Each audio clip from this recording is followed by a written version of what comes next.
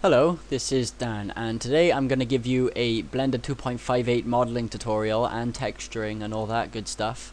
So I'm going to be telling you today how to model a gun, medium poly. I wouldn't say it's for Blender games, but I'd say it's more for the Unity game engine. So maybe if I learn how to script, I can do some scripted tutorials with that gun and show you all stuff like that, like how to animate it, how to texture it, tangent baking, stuff like that. So I really have to learn how to tangent bake first, but I guess we'll get straight ahead with it. So I'm going to really take my time with this. I'm going to explain everything.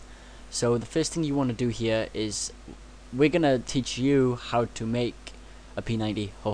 So what you want to do first is go to Google. You want to get a good high resolution texture. So if I just type in P90, as you can see here, when you look at these, it's like 600 by 257. No, fail, too small. It'll be blurry, okay? What you want to do, you want to click large. So I would normally go for something such as that, but it's not all that more to the point. But I've already found a good texture, which is here. And it's 3000 by 2000, which is hella tight. So we're gonna be modeling off this, which is better. So I'm also using this to kind of look at different 3D parts to kind of judge how these are made. So we're gonna be making a low poly mesh now, and then we'll make the high poly mesh after that, and add the detail and things like that. I might do it in ZBrush, but I suck at ZBrush, so I don't know. So let's go into Blender. This is Blender 2.58. It's the most up-to-date one, and you can get this on blender.org for free. So if I just do this, first thing you want to learn if you're new to Blender and you're looking at this in the hope of my not so much expertise, basically to navigate through the 3D view, it's the middle mouse button and drag that to go around. You scroll up and down to zoom in and out. I gotta stop saying that's one thing I have to do. So when you hold shift in the middle mouse, that moves it around like that, which is an incredibly helpful tool. So now what you want to do is you want to learn how to select things. So right click to select, and then shift and right click to select multiple things, delete and enter because we don't need the light in the camera. One thing you must never do is left click. Now this is because this here, if I was to spawn a cube by by clicking add mesh cube or shift a mesh cube, it then spawns up there, or places it up there, not spawns. So I'm just going to delete that, and to put that back there you want to press shift and C.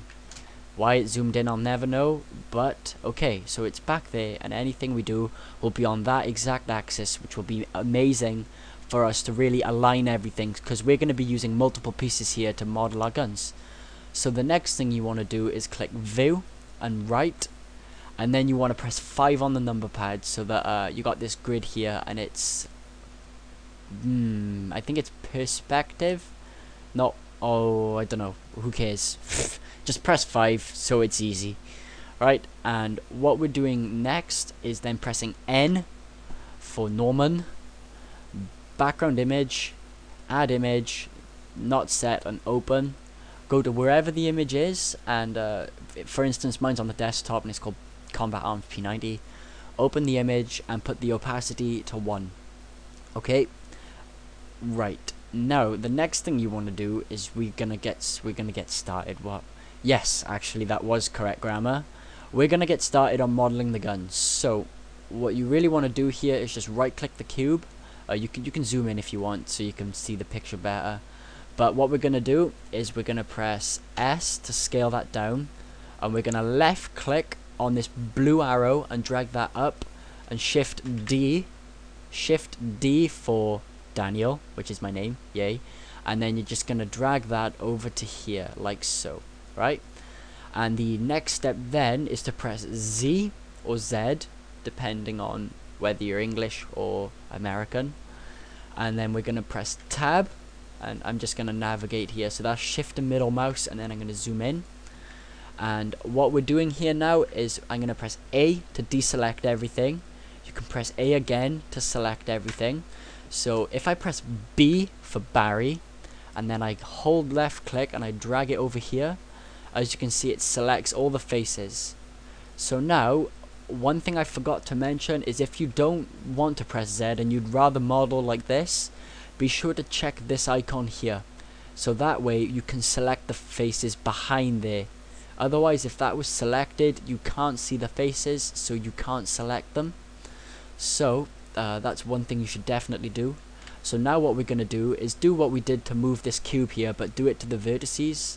So what we're going to do, or the face rather, we're just going to drag that down so it's touching there.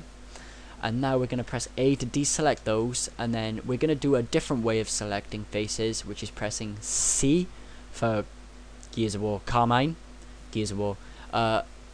Sorry, I like Gears of War, but yeah, and we're just going to left click there, and say you were to select that on accident, all you have to do is hold the middle mouse button and just drag it over, and that's that. So what we're going to do here is I'm just going to quickly do this and then drag that down.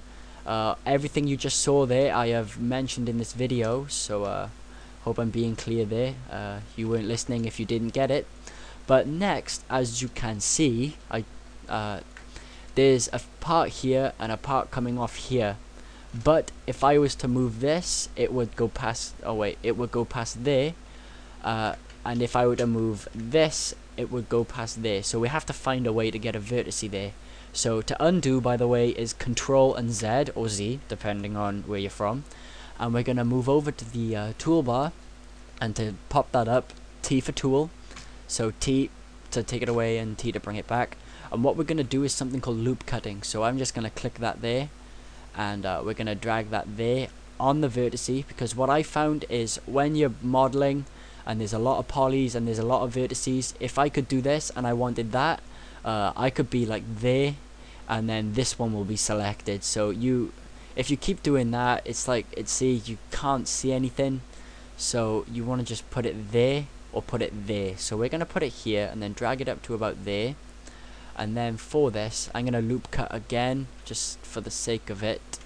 So it's a little bit higher poly, because the key of this is we're not trying to go incredibly high poly, but we're trying to get a substantial amount of detail. So if I just move that back now, yeah, that'll do for now, because everything will be beveled, which will make it, if I was just to show you quickly what beveling is, no, I'd rather do it later when it actually comes to using it. How long is this? Almost 8 minutes. Wow, we haven't got much done. So next, we're just going to keep using the same old standard tools, except for one, so it's not using same old standard tools. I gotta stop contradicting myself. We're going to press E for erection. Sorry, that's all I could think of.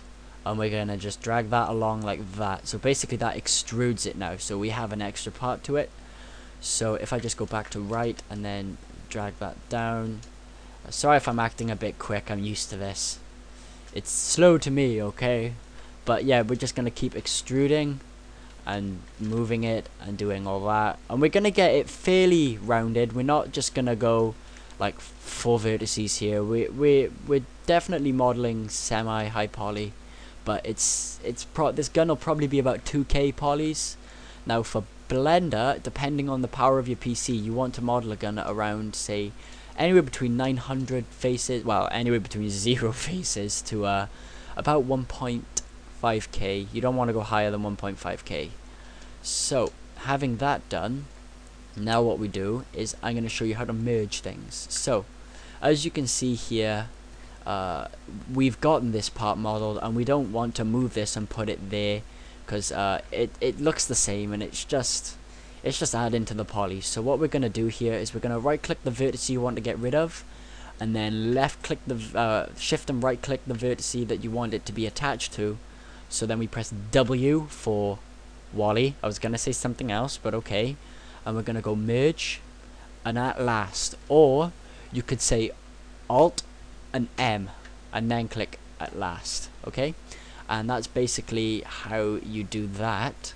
So now if I go back into the right view and I just quickly model this a bit more, actually I've kind of contradicted myself again here, but okay, but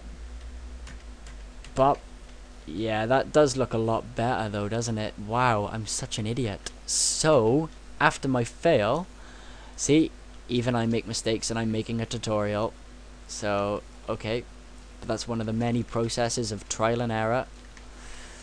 Right, so we're just modeling this a bit more now. I need to put that in a bit more.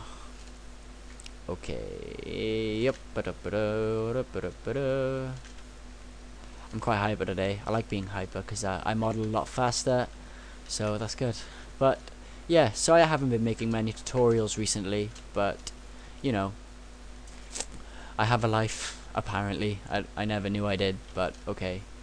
So here we have many unwanted vertices.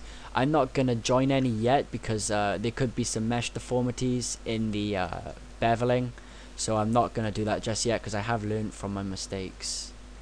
So that is quite bad, so I'm just gonna do this. Okay, yeah, I have to get a substantial amount of detail in my models. It's just a thing that I do. So again, we're merging again here. I like to do the whole W thing because it's a lot easier for me. So, right, what we're gonna do now is no, not hide. Okay, no. Oh my God! Enough with the contradicting of myself. Right. Okay. After that, another fail. Thumbs up for failing. Yay. We're gonna basically do this. Right, okay, there we go. Now, how long's the video? 11 minutes. I got 4 minutes. Okay, so what we're gonna do now is we are going to just select all these faces around here, and we're gonna extrude, and we're just gonna S and then Y. Okay, there's that, and then S and then X. And then we're just going to scale that up like so. Oh, hang on. We want to get this a little bit more thing. Okay, like so. And then we're going to press S and then X. And we're going to move that in like that. Okay, and now we're going to do this again. Just to kind of get it that little bit more thing. So if I was to do that and then that. Move that up like so. And then move that in even further using the thing. Right, so now we've got like a little kind of thing. So I'm just gonna quickly perfect this to make it look more thing. Right, that doesn't make it look too bad. No, that's good. So we're just moving it around like this. I'm gonna loop cut there, I think, because it looks quite awful. But okay, so right, okay. That's as good as I want it for now. No, it's not. I lied. Okay. So I keep saying I gotta really learn that, haven't I, guys? So, you know, don't say it, Daniel. Don't say it. Right. Okay. Not only am I at war with myself during my own tutorial, but we have a pretty decent looking grip part for the gun. But now what we... Oh yeah, I said I was going to loop cut that, didn't I? So if I just go loop cut and there, and then do that, that's looking a lot nicer now. And we're just going to do one more step before we go on to this part, and that's doing this bit here. How long do I have? I think I could do it in a minute and a half. That's cool. So what we're going to do here, we're just going to select these and this. We're going to do that, and we're just going to move it this time. We'll be lazy for now. Okay, so I just want to select this and no, we don't. We're just gonna move it down like so. So if I select all these now and then very carefully and skillfully press S and then X and just move this around to how you want it to be, because remember, this is your gun. Fuck the picture, my first swear word in this tutorial, which is quite awesome, wouldn't you agree? So there we go. If I was to quickly do this and then move that in like so, and then I'm talking to myself here, I'm not addressing you guys, that's bad. Okay, so there we go. As you can see, now we've gotten that done. This will probably be the end of this tutorial. Not the end of the tutorial, but the end of this part rather. which it should be. Yes, it is. I hope you guys enjoyed this part. I'll get the others up as soon as I can. I'm gonna be continuing this right after I stop this. Thank you. Goodbye. Just under 15 minutes. Ready?